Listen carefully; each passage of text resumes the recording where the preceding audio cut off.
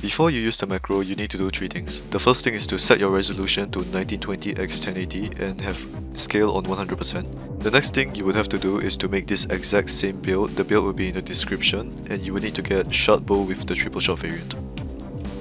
Make sure you have the hotbar set the same as mine.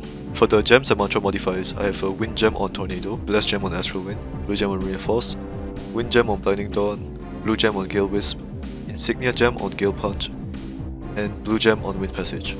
The last thing you have to do is to have your sensitivity set to 0.3.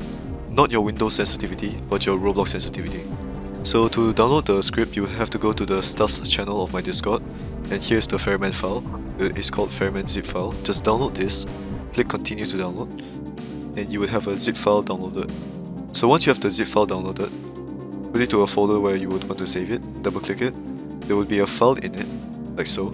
Drag it back out to the folder, as shown, and you're done. So inside this file, there will be a Ferryman folder and a Deepwoken Ferryman macro. So to use the macro, you will need to have AutoHotkey installed. If you do not have AutoHotkey installed, check the description, there will be a video on how to install it.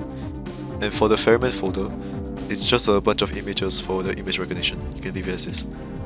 Make sure you have the Deepwoken macro and the Ferryman images folder in the same folder. So to run the program, just double click on the Deepwoken Ferryman macro and it will say reloaded as shown here. So once you're in game, before you join Ferryman, press the button P on your keyboard and it will say waiting for campfires. This means that you have to load into the instance yourself.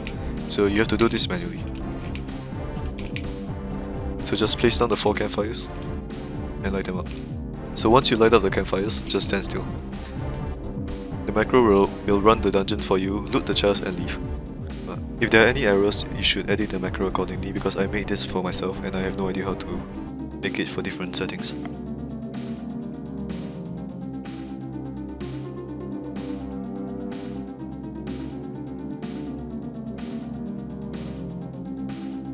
So once it loads in again, it's gonna select the campfire and it's gonna shift load for you. So all you have to do is put back down the campfires, light them up again, and don't do anything. You can kick out the campfires if you want to, but you don't need to do that. Then just don't touch your keyboard. It will loop infinitely until you press the interrupt key. Okay, so the macro is not perfect and sometimes it fucks up, like shown in the video. So to cancel the macro when it fucks up, all you have to do is press M on your keyboard. After you press M on your keyboard, it will say reloaded and you will have to kill Ferryman yourself manually. But with the build, all you have to do is stay far away from him and just, shoot him with one thrust. That's about it. Don't have to do anything else. If the script doesn't work, don't ask me, because I do not know how to fix it for you.